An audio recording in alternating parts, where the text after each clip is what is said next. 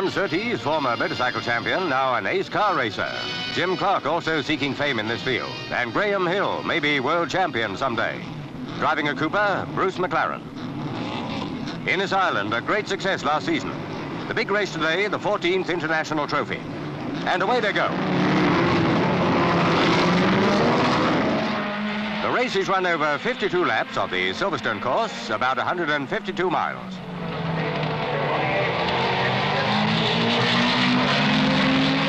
John Surtees, Lola, overtaking Chamberlain. Bruce McLaren going well in his Cooper. Two unlucky cars already out to grass.